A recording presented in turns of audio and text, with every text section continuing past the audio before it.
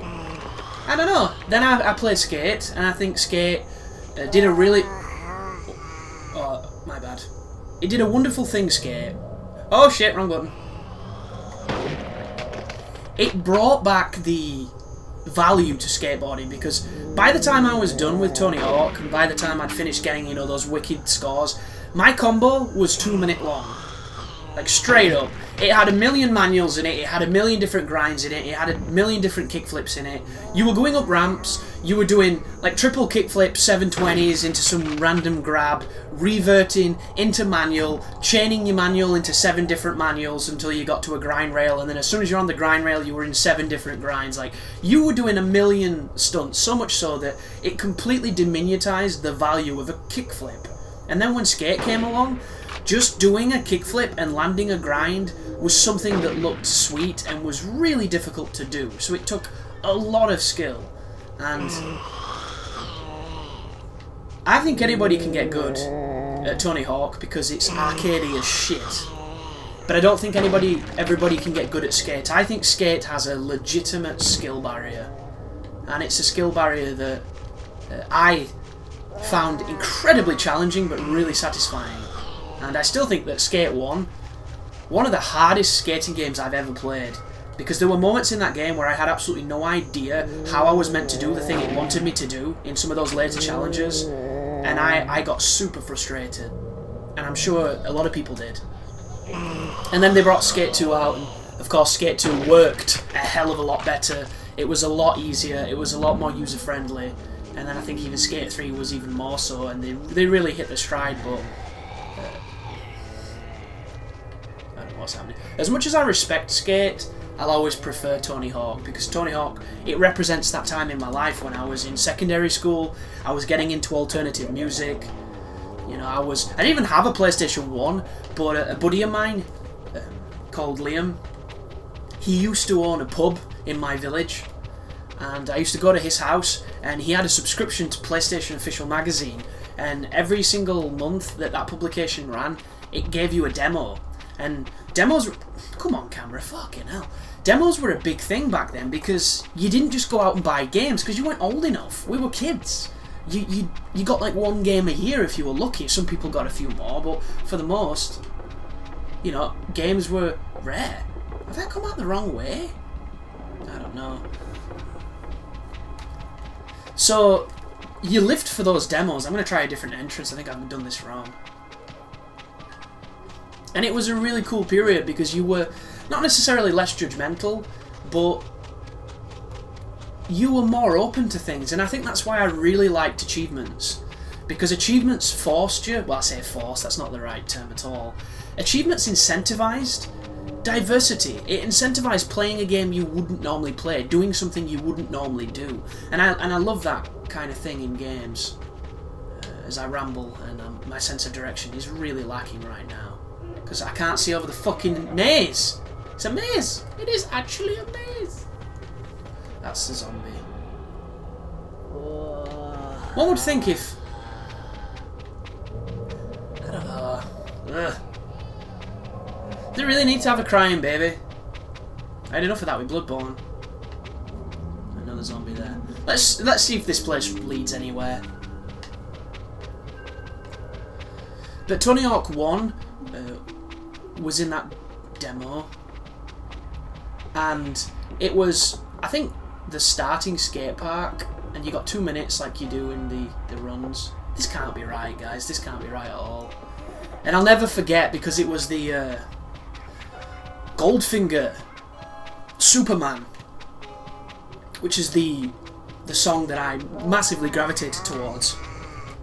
And now when I think of that period in my life, and I think of those days, that song plays in my mind, and I just have images of us all getting super competitive at Tony Hawk's on the demo, and just having a ton of fun, and not really being any good at the game, but it didn't matter. Because back when you were kids, I don't think you realised that you sucked at games, or you were good at games, you just played. And you competed sometimes with your friends, but it was always like that friendly competition, unless you were an arsehole friend. And we've all had a few of them.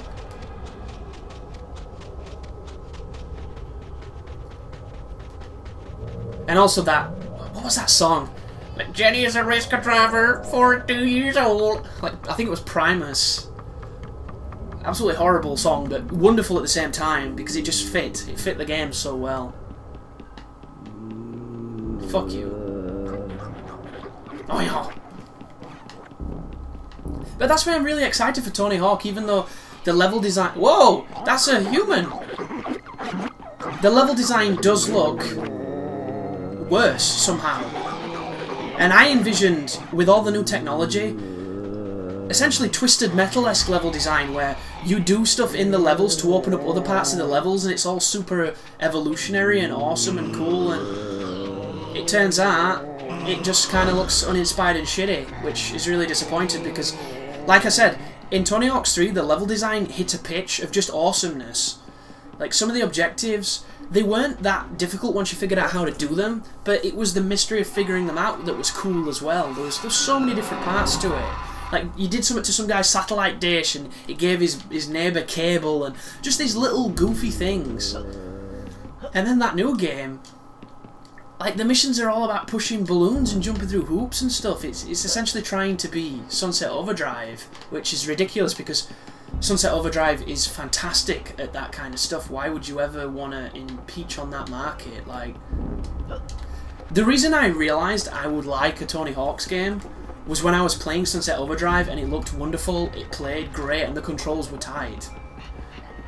Like, that game plays wonderfully. It's not a high skill ceiling because it's really accessible and easy to do the shit, but it all flows really, really well, and the level design is really complementary to that style of game.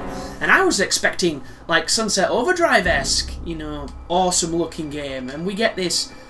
It doesn't even look like the PS1 games, it looks like something imitating the PS1 games. Badly. Look at this, dude. Oh my goodness. This is the kind of N64 platforming that I don't miss. Where shit just looked goofy and weird and you were never really sure where you were meant to jump or... But, here we go. Why would there be 3 keys? The goddamn rule of threes. The rule of thirds. It's got absolutely nothing to do with... Well, I suppose it does. There is videos and screen composition in games.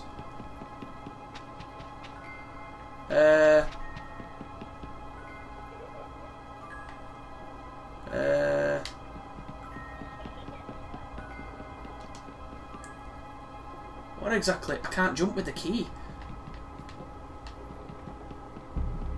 Is this door meant to be open? Is there something I'm meant to have done? Shit. I can't drop the key either, so I'm fucked. This is so stupid!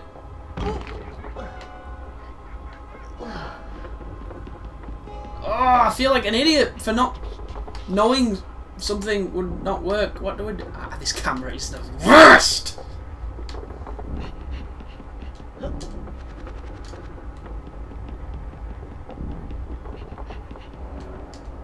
So, let's look at this. How do I go in first person?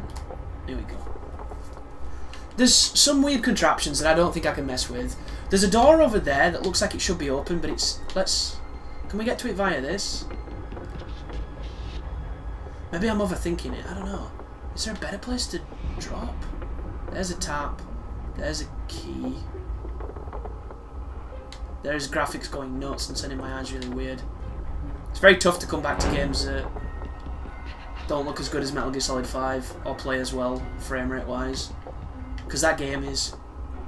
Like, people say that on the Xbox One it's got frame rate stutters, and it really does. But... Wow, hook, line and sinker. How the hell did I do that again? This is it, dudes. This is literally it. We are the vision of Dante Alighieri. This is where we are. This is what it's come to. And it just gets worse from here. But another thing that really put me off, like, aside from how buggy the game looks, and it looks like a big buggy pile of shit, it's the fact that it takes you out of the game all the time. Like, in the old games, you were in the mission and you had 2 minutes and you could do all the objectives you wanted to do if you knew how to, and you could get really good paths where you could do maybe 5 out of 6 objectives in one run if you knew how to do it and if you were good enough. In this new game, they've segmented all the missions into individual instances and it has to load them, and it looks really stupid. Like, super fucking stupid.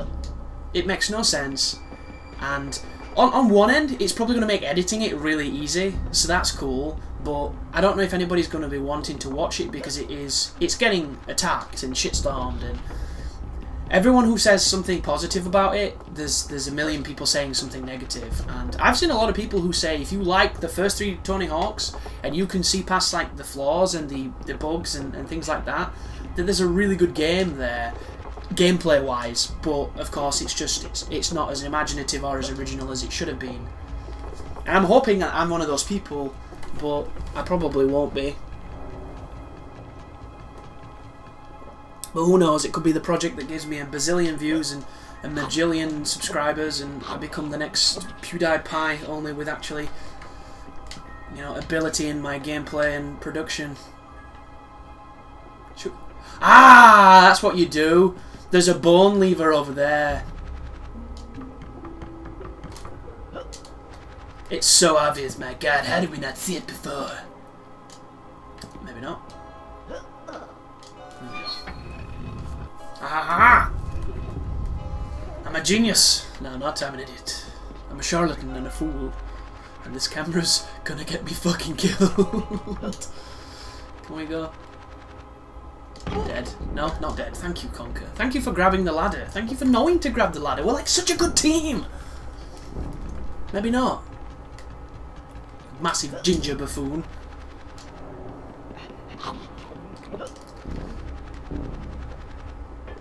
Right. Yeah. Thank you. Thank you. That's exactly what I wanted to see. But I've also got Gears of War 3. Gears of War the Ultimate Edition, sorry, which I have a ton of problems going back to play now because it's 30 frames per second and I've been doing nothing but play 60 frames per second games, so the entire game moves like shit and it hurts my eyes. And it's one of those things where, oh gosh, the human eye is a marvellous tool because it does this great thing where it interpolates footage for you depending on the quality of the footage. And it adjusts wonderfully. You can get used to 30 frames per second, and it can look good. Oh yeah, I forgot about those guys. But if you're used to 60 and you go to 30, it can look fucking horrible. And it can give you headaches as well. Oh, it wants me to do something with the barrel, doesn't it? We're gonna roll on Mr. Barrel. Yeah, I thought we would. Can I get some revenge? I can. Got to ID. How dare you do the song in a video? Okay. But a lot of people have been asking for it. Oh my goodness.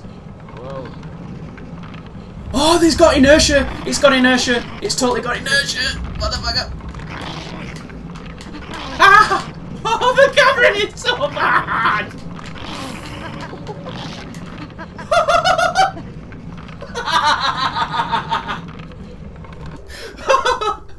There is no earth where I should have been able to do that. But I did. It's them Super Monkey Ball skills coming back to haunt me.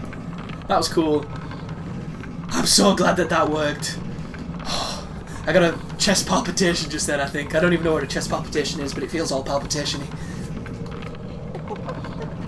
But a lot of people have been asking for it, and I've got to say this much, guys. Can I get off this? No, I've got to go into the water a bit. I beat Insane on the Ultimate Edition without even trying. Like, I was watching Torchwood and barely paying attention while I was playing, and it felt super easy. The only thing that was difficult was the Brumac killed me twice, because that's the least experience I've got in that game, because I never played the PC version more than once, because I thought all the added content was really bad.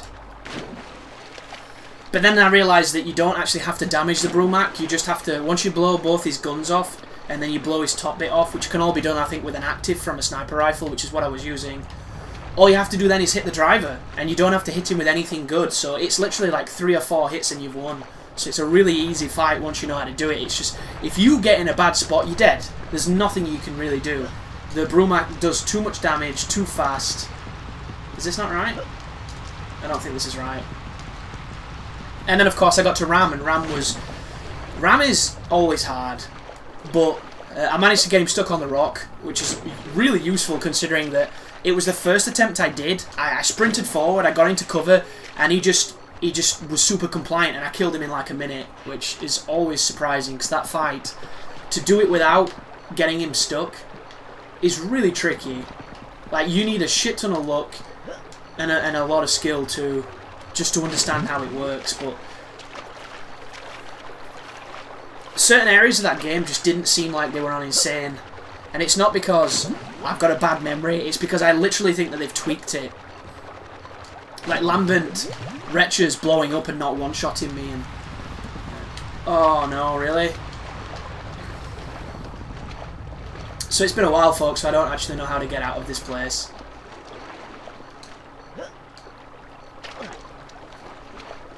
Just a lot of really questionable, suspect moments. Like, the residence on Act 4, you know the end of it, where you're charging through the courtyard at the back towards the vehicle, and there's all the boomers turning up? I think there's 2 boomers now. I think they got rid of all the boomers, because I remember that bit being, essentially, you know, tuck your balls, hold your breath, and hope that you don't die. Not anymore. Like, I did that 1 attempt. I never do that 1 attempt. In fact, here's an example of difficulty for you folks on that game on Insane. I died more times on the initial prison door break. Why can't I go any higher? Than I did anywhere else in the game. There is an invisible wall here, and I don't know why.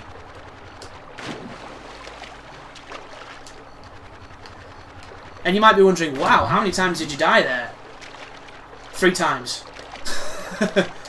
1 was because I missed through a grenade, and the other 2 were because I didn't do the grenade. I tried to do it with the gun, and trying to do that section with the gun is... don't even bother, dude.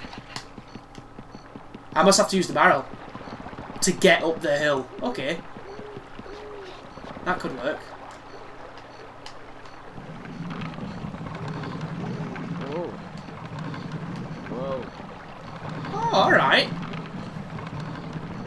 Whoa. Maybe it doesn't... How come I had inertia on that hill and I don't have it now? Is it speed related? Whoa.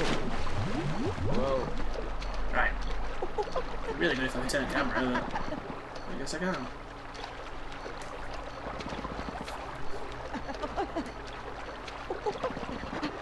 That makes sense. You can't get up here until you use the barrel. That's why the barrel's there. It does make sense. I just had an idiot moment. There we go. That's pretty good level design. You know, a little bit of a puzzle, a little bit of an environmental challenge. Oh, there's a fucking money over here! Hey, what about me? Cha-chwing! No, you want some great stuff. You can actually skip these if you're getting annoyed at them. Cash. Because they do repeat. There's not that many.